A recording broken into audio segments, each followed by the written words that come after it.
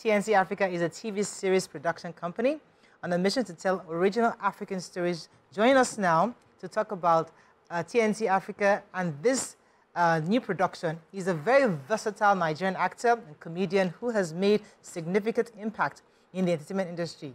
He's Mr. Kunle Idowu, popularly known as Frank Donga, in the building. Hello. Good to have you on the show. Always good to be home. Oh, yes. Nice. Thank you. We thank you for acknowledging. So tell us about this new project. Ololade is coming up on Netflix, and it's a 6-part series. And tell us about the production and why it was such an interesting one for you. Thank you very much for that question.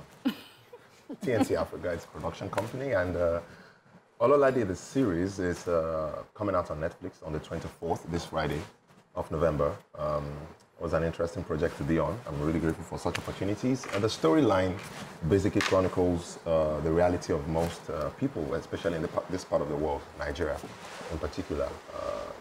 Delves into the dynamics of marriage or relationships, fidelity, poverty, the desire to become rich at all costs, and crime, and many other social issues that come up in our society. So, and basically, art is like a mirror. Our job is to reflect the society with a hint of lessons. So that's why this project is very important. So you portrayed, what's it called? The trailer. The trailer this morning, and I was wondering, because so we're not going to know the film now, how you would portray the ills. Because we know the word Ololade, Mr. Money, is used to hype somebody that is just frivolously spending money. Oh. So I was wondering, is it going to highlight the need for money as against the consequence of ill-gotten wealth? Yeah, very close to the plot line already, ma. Have you watched it? No. Okay.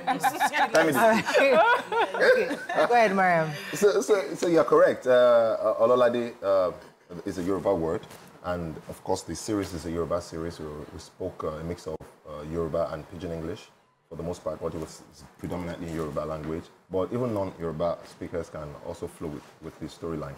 So it's an attempt to chronicle what's the experience of an average person whose need for financial freedom is met with sudden wealth. And how does he react and behave in that situation? So I play the lead, Shino, and Shino is a classroom teacher, is a regular teacher who is having financial challenges. His wife is a bit well off, and the kind of pressure that seems to generate in our society. And Shino is under pressure and goes for spiritual intervention, and somehow he gets his miracle.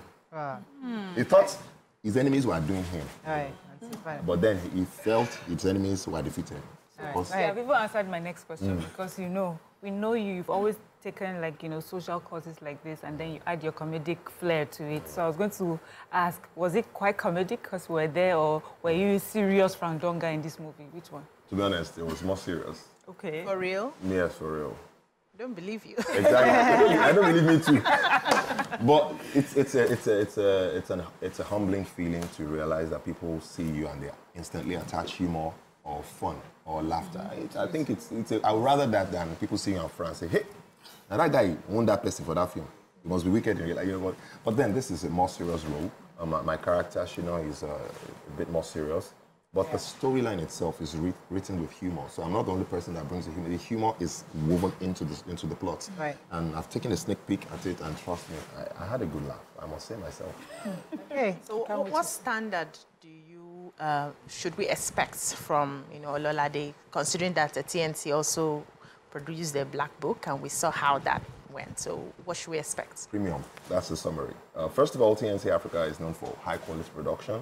From the visual, from the storyline, to the directing, to the production design, to the visuals, post-production, everything, I'm pleasantly impressed. Kudos to all the staff, all the crew, all the cast. Every department was on point for this. And imagine, for Netflix to have picked up a project like this, off the bat, right from behind the scenes, trust me, Netflix must have seen something. It must have met their standards. Yeah. So it's very well produced content, and I'm looking forward to people's reaction. I'm sure they will enjoy it. How do you also feel, about TNC telling African stories, original African stories? How does that make you feel as an actor? Excited. I think it's about time. I mean, the best person to own the narrative of Africans will be Africans themselves. Exactly. We have the tools. If we have the will, there's nothing stopping us. I mean, if you don't tell your stories, other people are going to tell that story. They'll tell it wrongly. Exactly. And the best way to tell your story is also to make sure you are conscious about, balancing stories and also projecting the lessons there for people. Not just telling stories and say, oh, the society is bad, everything is bad. Here, what lessons can we learn from this? And that's one unique thing about this project. We're not only just reflecting the society, we're also trying to reflect the ills and the positives and the negatives, and then try to help you, guide you into making the right decision. That's most important for me.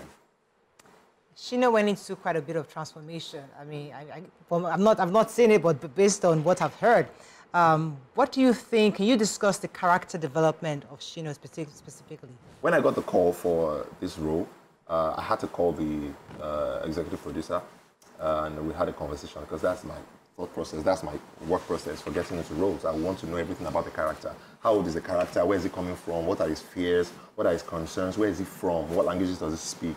How educated is the character? I mean, that helped me to settle in the character, install the character, and with the help of the director, the makeup department, the costume department, everybody on the team, that really helped me. And my wonderful co-actors, wonderful, wonderful people. Shout out to all of you. They made it very easy to transit into that character. Okay, so what opportunities or challenges do this present to filmmakers and storytellers? Well, opportunities are there. I mean, I could be in a movie right now in Nigeria, and like I have been in previous times, and I'm getting emails and DMs from people in Brazil, from people in the UK, in Spain, in languages that I don't even speak, and we had to use Google Translate. Like, oh, we watched this movie, we liked it, I watch African movie. That has happened several times, So that's an opportunity to project your talent and your cultures, your values to the rest of the world, and also earn 1 or 2K. Like I used to buy Gary along the way. It's your white, it's not 2K white. Not 2K. I bleach, I take wash. So, and also the challenges, of course, making any content in this part of the world has its own unique challenges. Electricity is one thing.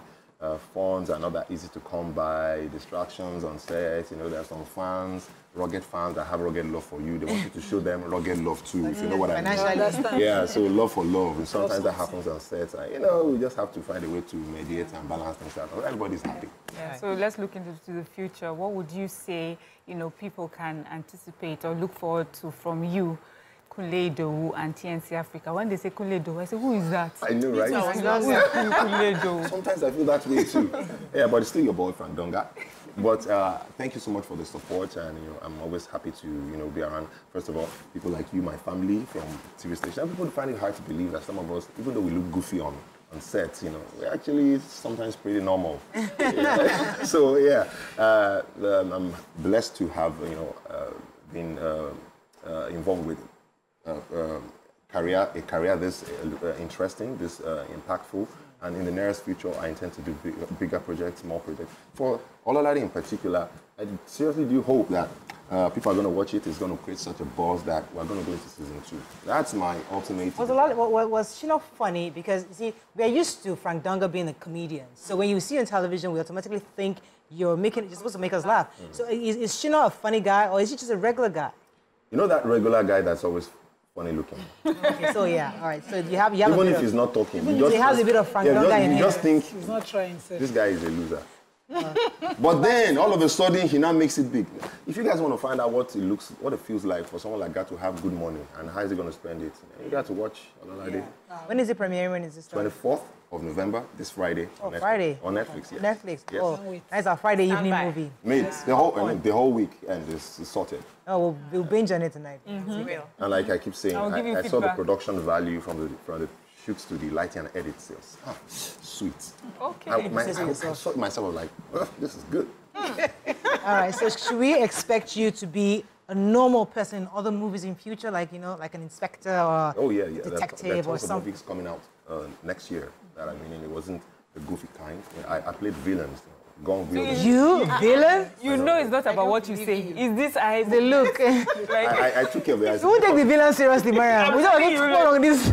Now even the problem, you know, when the villain comes and say, give me that money, and say, I just play. Woes. Are you serious? I'm not saying much, but look out for that. All right, cool. All right, thank you so much, Frank. It was a pleasure having you on the show. Thank you. Let's go on a short break now. We'll come back, we continue with the show. Stay with us. We'll be right back.